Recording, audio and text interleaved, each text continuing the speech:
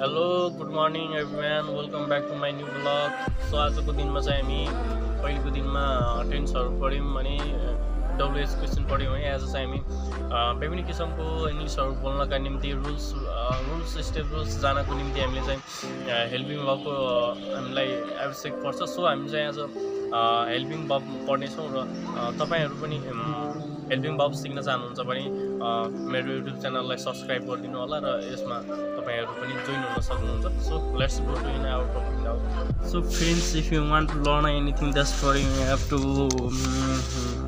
To relative goods है। तपाईहरु केही कुराहरु सिक्न चाहनुहुन्छ भने त्यसको निम्ति तपाईहरुसँग त्यससँग सम्बन्धित विभिन्न किसिमको सामग्रीहरु हुन जरुरी छ। सो मैले चाहिँ यहाँ चाहिँ कलम र कपी राखिसकेको छु। सो अब चाहिँ हामी हेल्पिङ वर्बमा जानेछौँ।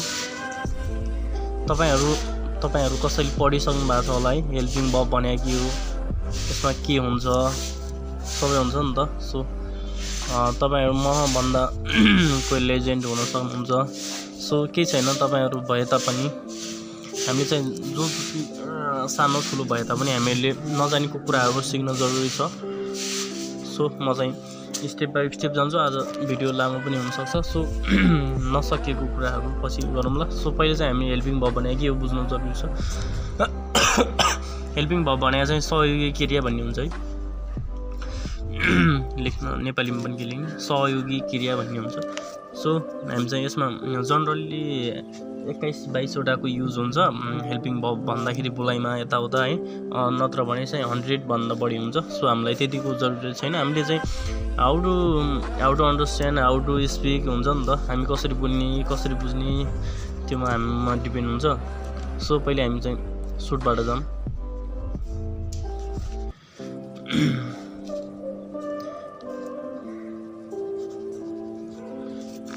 सो यो चाहिँ हाम्रो युज आउँदैन, तैपनि हामी बोल्दैनौँ र यसको जरुरत छैन है। लेख्न त लेखेको छ। सो सुटको फर्मुला हुन्छ है। सुटले नु पर्छ भन्छ है। यसले सुट भनेको चाहिँ नेपालीमा नु पर्छ, जानु पर्छ, बोल्नु पर्छ, खानु पर्छ, हिँड्नु पर्छ। यो चाहिँ नेपालीमा यो भन्छ यसले। सो यो चाहिँ अरूलाई एडभाइसको लागि या सजेसन है।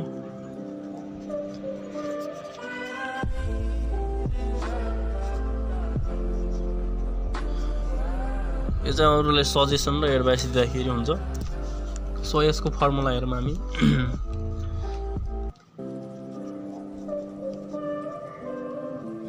सब्जेक्ट प्लस हेल्पिङ वर्ब ल्याउनु पर्छ हामीले। जुन हेल्पिङ वर्ब छ नि त, सुट राख्नुपर्छ। Helping verb subject plus helping verb भनेको सुट भयो। Suit plus verb plus object. Subject plus suit plus verb plus object है। हामीले चाहिँ सुट भने नु पर्छ, हिँड्नु पर्छ, खानु पर्छ, जानु पर्छ। यो अब हामीले चाहिँ एक्जाम्पल बनाउनु पर्छ। सो सब्जेक्टमा हामीले जे पनि राख्न सक्छौँ। मैले यु राखिदिएँ।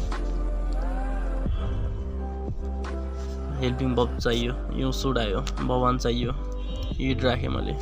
अब्जेक्ट चाहियो राइस। सो मैले चाहिँ यहाँनिर जे छ नि त्यही गरेर राखेको छु। यु भने सब्जेक्ट भयो, सुट भने हेल्पिङ वर्ब भने सुट भयो, इट भने वर्ब भयो, अब्जेक्ट भने राइस भयो। यो सुट इट राइस, तिमीले भात खानुपर्छ है। नेपालीमा भन्दाखेरि तिमीले भात खानुपर्छ। सो यसको चाहिँ सक्यो है। 2 नम्बर हामीले चाहिँ जनरली 21-22 वटा पढ्नुपर्ने हुन्छ। सो 2 नम्बरमा एज हेभ टु पढौँ है।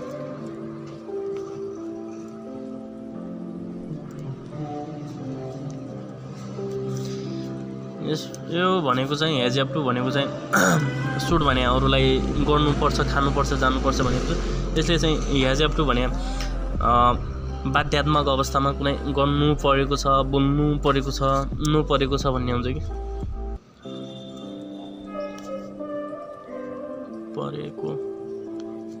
नु परेको छ भन्छ यसले बाध्यात्मक अवस्थामा है।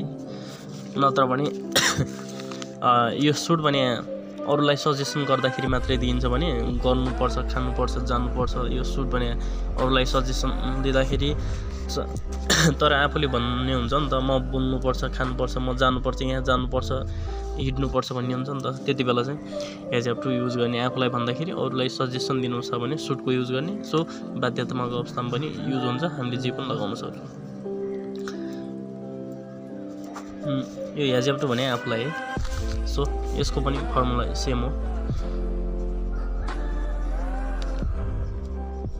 Subject plus helping verb has have to होला नि त।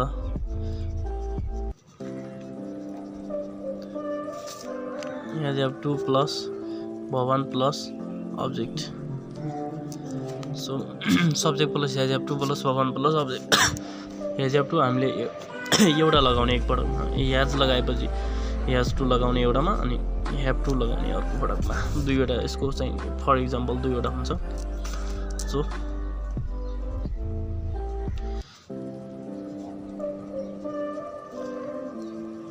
Ram has to go there.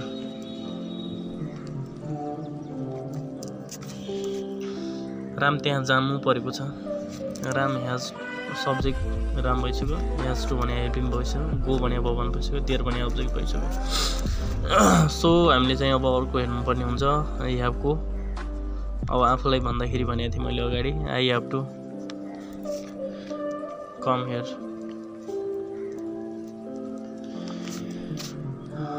म यहाँ आउनुपर्छ है। आई सब्जेक्ट, हेभ टु भने हेल्पिङ वर्ब, कम भने verb, हियर भने object. I have to come here, म यहाँ आउनुपर्छ भने यसले।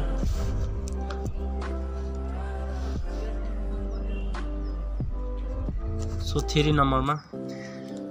सो फ्रेन्ड्स अब चाहिँ हामी 3 नम्बरमा हेड टु पढ्नेछौँ है।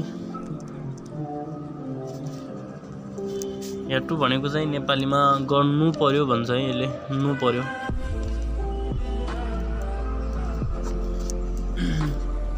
सो बोल्नु पर्यो, खानु पर्यो, जानु पर्यो, हिँड्नु पर्यो भन्छ। सो यसको चाहिँ सब्जेक्ट प्लस हेड टु चाहिन्छ हामीलाई है। यहाँ यो चाहिँ subject plus head to helping verb जहिले पनि हेल्पिङ वर्ब हुन्छ। So head to plus verb, जुनमा पनि verb लागिरहेछ यसमा, verb प्लस अब्जेक्ट।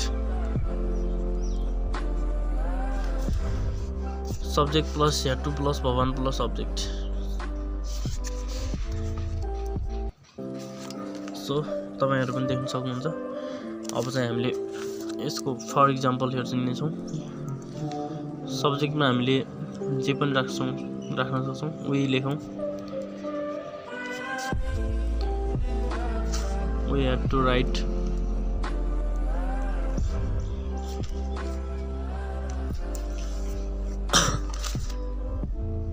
सो लेख्नु पर्यो, जानु पर्यो, घुम्नु पर्यो, हिँड्नु पर्यो हुन्छ नि त। we have to हामी लेख्नु पर्यो हैन, हामीहरु लेख्नु पर्यो। अब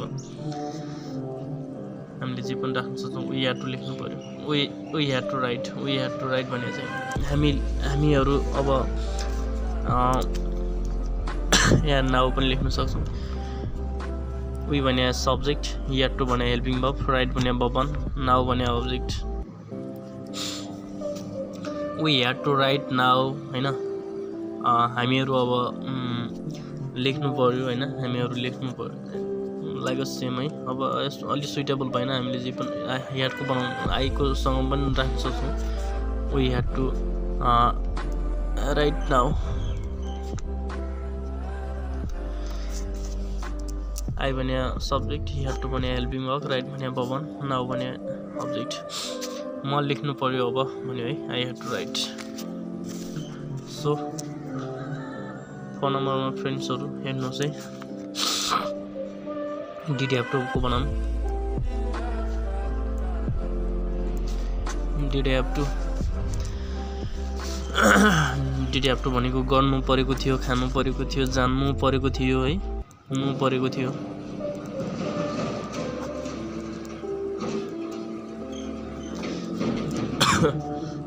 नु परेको थियो। सो डिड हेभ टु भने चाहिँ यो भने डिड भने चाहिँ पास्टमा हुन्छ जहिले पनि है। सो यसको फर्मुला फर्मुला हेरौँ subject plus did have two plus भवन प्लस ऑब्जेक्ट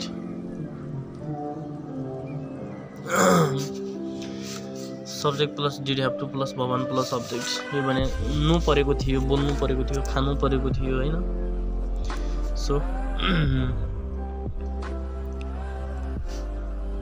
फर एक्जाम्पल मा he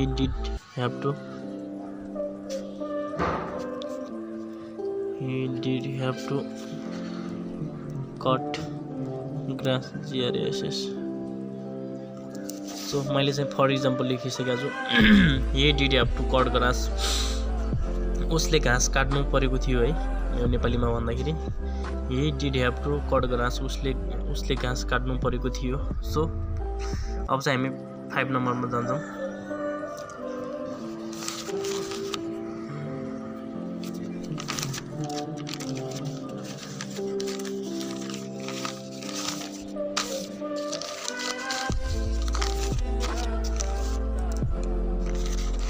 सो हामी चाहिँ 4 नम्बर हेरिसकेका छौँ 5 नम्बर हो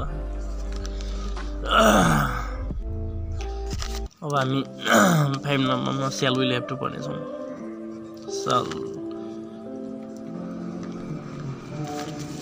shall will have to है सो यसले चाहिँ यो चाहिँ shall will हामीले पढिसकेका छौँ टेन्स पनि पहिले है गर्नु पर्ने छ खानु पर्ने छ जानु पर्ने छ भन्ने हुन्छ नि त नु पर्ने छ सो यसको चाहिँ नेपालीमा नु पर्ने छ है जानु पर्ने छ खानु पर्ने छ बोल्नु पर्ने छ यसको formula subject plus shall will have to plus हामीले चाहिँ सेम हो है तपाईहरुले बुझिसक्नु भएको छ shall will have to plus भवन plus object सो अब हामीले चाहिँ यहाँनिर फर एक्जाम्पल हेरौँ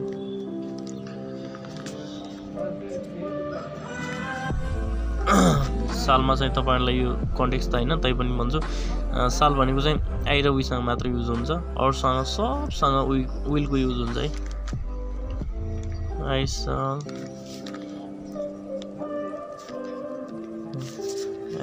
have to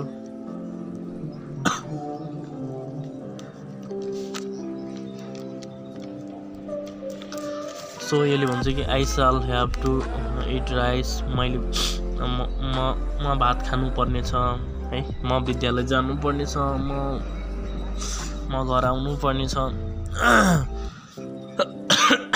फ्युचर को कुरा हो जान्नु पर्ने छ खानु पर्ने छ बोल्नु पर्ने छ लाइक सेम सो फ्रेन्ड्स अब चाहिँ हामीले shall have to को भइसक्यो र हामीले चाहिँ will को युज गर्नु पर्ने हुन्छ will को बनाउँ हामी we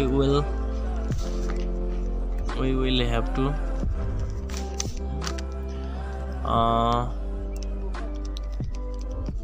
meet with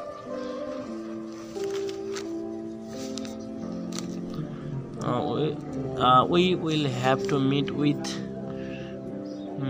family so हेर्नुस् है तपाईहरु पनि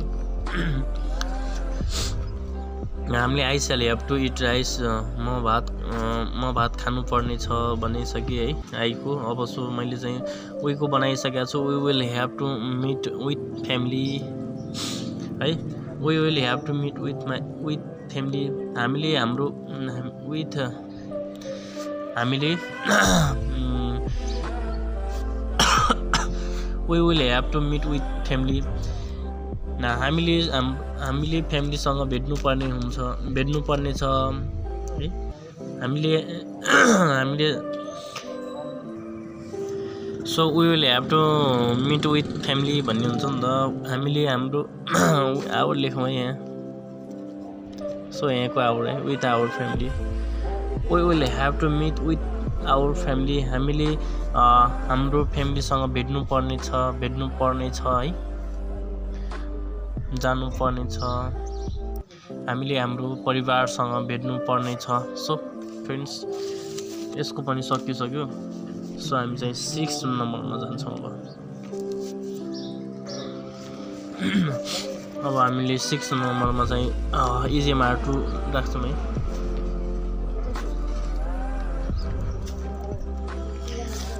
सेम इजेएमआर2मा चाहिँ हामीले पहिले नै इजेएमआर2 भने चाहिँ हामीले प्रेजेन्ट कन्टिन्यू टेन्समा पढ्छौँ नि त। सो त्यसमा टु मात्र जोडिया हो। सो यसमा नेपालीमा भन्दा चाहिँ म घर जानु छ, बुन्नु छ, म विद्यालय जानु छ है, हुन्छ नि त, मु छ भन्ने मात्र हुन्छ है त्यसमा। सो यसमा चाहिँ इजेएमआर2 छ, यसमा 3 वटाको बनाउनु पर्ने हुन्छ। सब्जेक्ट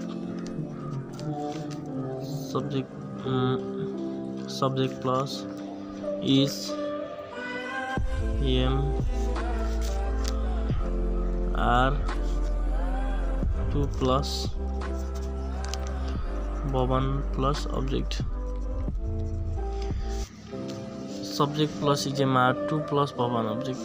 हामीले चाहिँ सब्जेक्ट भयो हैन, इजसँग 2 राख्ने, एमसँग 2 राख्ने, आरसँग 2 राख्ने र भवन लेख्ने र सिधै अब्जेक्ट लेख्नु पर्ने हुन्छ। सो तपाईहरुले बुझिसक्नु भएको छ। अब चाहिँ यहाँ मैले यसको फर एक्जाम्पल बनाएँ। आई को बनाएँ पहिले।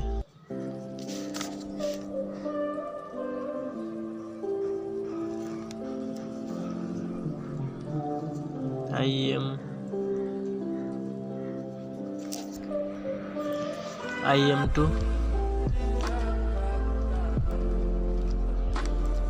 to right now। म लेख्नु छ अब है, यसले भन्छ I am to, I भने सब्जेक्ट, am to भने हेल्पिङ वर्ब, राइट भने भवन, नाउ भने object. I am to right now। अब चाहिँ मैले चाहिँ इज को बनाउँछु है।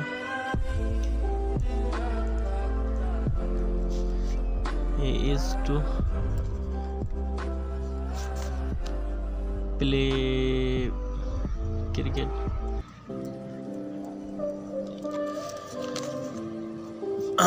he is to play cricket। उसले क्रिकेट खेल्नु छ है। उसले अब यसले चाहिँ यो इजेएमआर2 ले बाँकी रहेको कुरा के, म खेल्नु छ, जानु छ, बाँकी भएको कुरालाई जनाउँछ। म विद्यालय जानु छ, खानु छ, बोल्नु छ है। यसरी बुझ्न सक्नुहुन्छ तपाई। सो अब चाहिँ हामीसँग आर बाँकी रह्यो। कलमले नै लेखिरहेको छैन कि। So we are to go CHAUTARA चौतारा। हामी चौतारा जानु छ है, यसले भन्छ। वी भने सब्जेक्ट, आर2 भने हेल्पिङ वर्ब, गो भने भवन, चौतारा भने object. So we are to go. यसले भन्छ कि वी आर टु गो चौतारा भने है। सो अब हामीले 7 नम्बरमा हेर्नु पर्ने हुन्छ कि वाच वाइड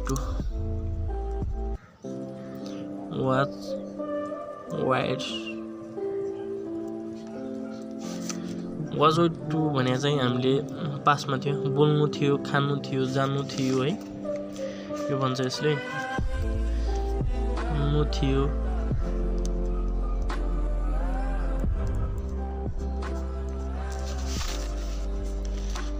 सो अब हामी यहाँ हेर्नु पर्ने हुन्छ। सो यसको फर्मुला पनि त्यही हो, subject plus was wide 2 plus भवन plus object.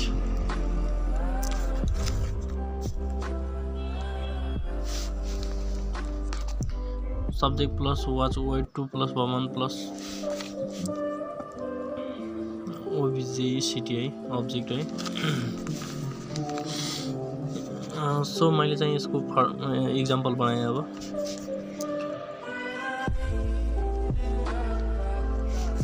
I was to speak English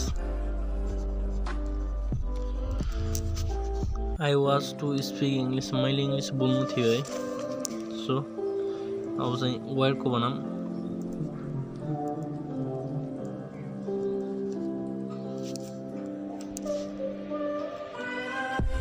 so यहाँ चाहिँ अलि पेनले लेखिरहेको छैन कि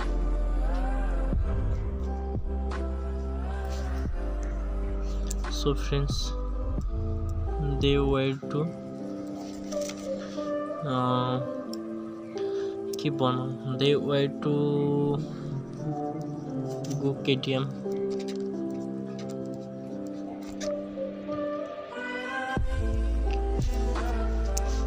I भने subject was to भने चाहिँ helping verb, speak भने verb, English भने object. सो त्यसै गरी हामीले वेयर को बनाए दे भने सब्जेक्ट वेयर टू भने हेल्पिङ वर्ब को भने verb केटीएम भने चाहिँ object they where to go KTM तिनीहरू काठमाडौँ जानु थियो घुम्नु थियो खानु थियो नु थियो भन्ने हुन्छ सो हामीले चाहिँ 7 नम्बरसम्म पढिसक्यौं अब हामी 8 नम्बरमा जान्छौं सो अब हामी 8 नम्बरमा आइ एडमा हामी पढ्ने छौं नीड टु भने चाहिँ आवश्यक छ भन्ने हुन्छ है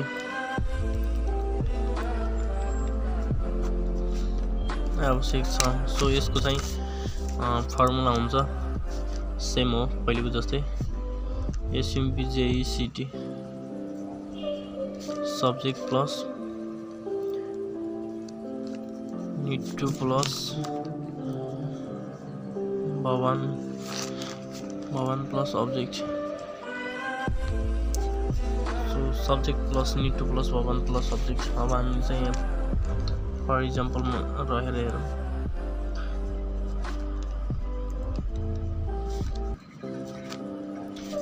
I need to read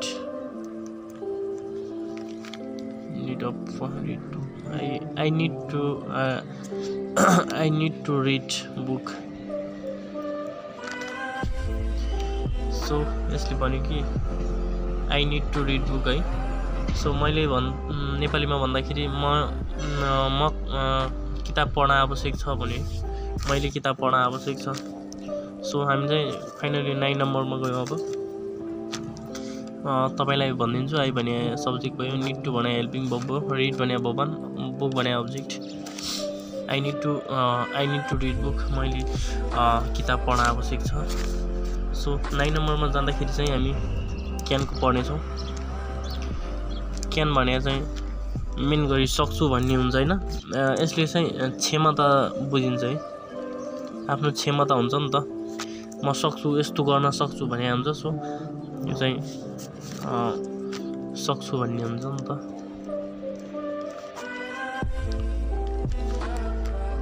यसको पनि सेम हो formula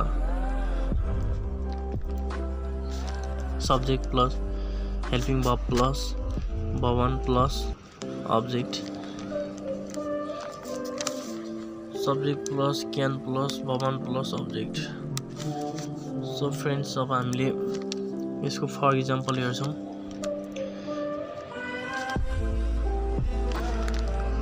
I can write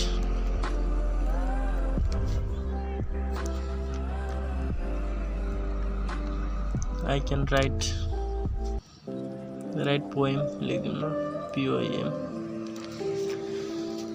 I can write poem म कविता लेख्न सक्छु भन्छ यसले सो I भने चाहिँ सब्जेक्ट can भने हेल्पिङ वर्ब राइट भने verb poem भने object I can write poem भन्छ है सो अब चाहिँ हामी 10 नम्बरमा पुगिसक्यौं can भने चाहिँ सक्छु भो कुड को पढ्छौं COULD कुड भने सके भन्ने हुन्छ है सो क्यान भने चाहिँ आफ्नो क्षमता प्रदर्शन गर्नको लागि आफूलाई सक्षमको लागि यस्तो गर्न सक्षम छु भन्ने हुन्छ भने सो कुड भनेको चाहिँ अरूलाई हुन्छ नि अलि क्यानको सट्टर नम्र शिष्टाचारसँग बोल्नुपर्ने हुन्छ नि त सो त्यसको लागि युज हुन्छ सो यसको पनि एसएमजेइसिडी है सब्जेक्ट प्लस भवन सब्जेक्ट प्लस कुड प्लस भवन प्लस अब्जेक्ट सेम हो यसको पनि सब्जेक्ट प्लस कुड प्लस भवन plus object subject plus could plus भवन प्लस सब्जेक्ट सो यसको चाहिँ अब हामीले चाहिँ फर इक्जाम्पल हेरौँ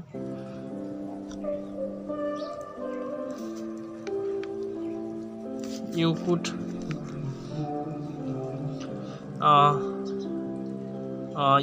give me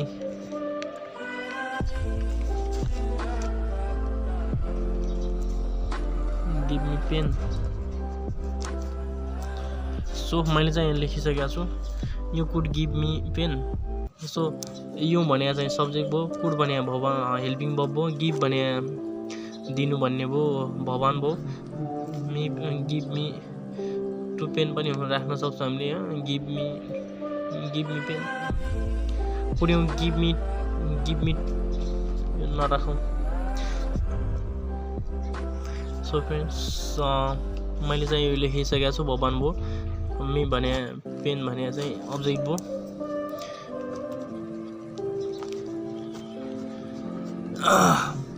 पुऱ्याउँ give me pain भयो है यसमा चाहिँ गिभ भने भवन हो मी पेन भने चाहिँ अब्जेक्ट हो हामीले चाहिँ क्यान यु अब हुन्छ नि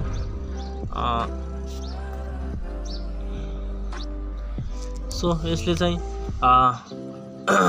तपाईँ मलाई पेन दिन सक्नुहुन्थ्यो कि सके भन्ने हुन्छ तर चाहिँ सबै लेखे अनुसार यसमा प्रनाउन्समा हुँदैन तपाईँ मलाई पेन दिन सक्नुहुन्थ्यो कि भने चाहिँ हुन्छ हामीले यसरी बुझ्न सक्छौँ सो फ्रेन्ड्स आज चाहिँ हामीले 10 नम्बरसम्म पढ्यौँ भिडियो लङ पनि हुनसक्छ so we should compromise with each other है मैले चाहिँ आज यो इन्ड गरेँ सो फ्रेन्ड्स आज चाहिँ हामीले 10 नम्बरसम्म हेल्पिङ वर्ब पढिसकेका छौँ र हामीले चाहिँ जनरली भनेको थियौँ कि 22 सम्म हुन्छ भनेर 22 नम्बरसम्म चाहिँ हामीले पढ्नेछौँ 22 वटा चाहिँ हेल्पिङ वर्ब हुनेछ जसले तपाईँले इङ्ग्लिस बोल्नको निम्ति सजिलैसँग हुन्छ नि आफ्नो स्पिकलाई प्रोपर बनाउन सक्नुहुन्छ जुन तपाईमा एउटा इन्ट्रेस्ट छ तपाईसँग इच्छा छ भने तपाईहरु सजिलैसँग सिक्न चाहनुहुन्छ सो तपाईलाई आजको भिडियो कस्तो लाग्यो कमेन्ट बक्समा गएर तल प्रतिक्रिया दिनु होला र यस्तै विभिन्न किसिमको ज्ञानगुणका कुराहरुको नजिक हुन चाहनुहुन्छ भने मेरो युट्युब च्यानललाई सब्स्क्राइब गरिदिनु होला सो म पनि तपाईहरु जस्तै स्टुडेन्ट छु र तपाईकोमा रिलेटिभ या जो कोही हुन सक्छ सो तपाई या सानो ठुलो हुनुहुन्छ जुनसुकै भए तापनि म तपाईहरुलाई मेरो ऑडियन्सहरु भएको हुनाले म रेस्पेक्ट गर्छु सो तपाईले मेरो भिडियोहरु थोरै भए तापनि हेर्दिनु भएको छ हैन सो अरु नेक्स्ट भिडियोमा म तपाईहरुलाई आज चाहिँ 10 नम्बरसम्म भयो भने म भोलि चाहिँ तपाईहरुले कुराहरु चाहिँ म यसको पुरै यसको टिच गर्नेछु र तपाईहरुलाई पनि सिक्नको लागि बेनिफिट हुनेछ so thanks for watching to me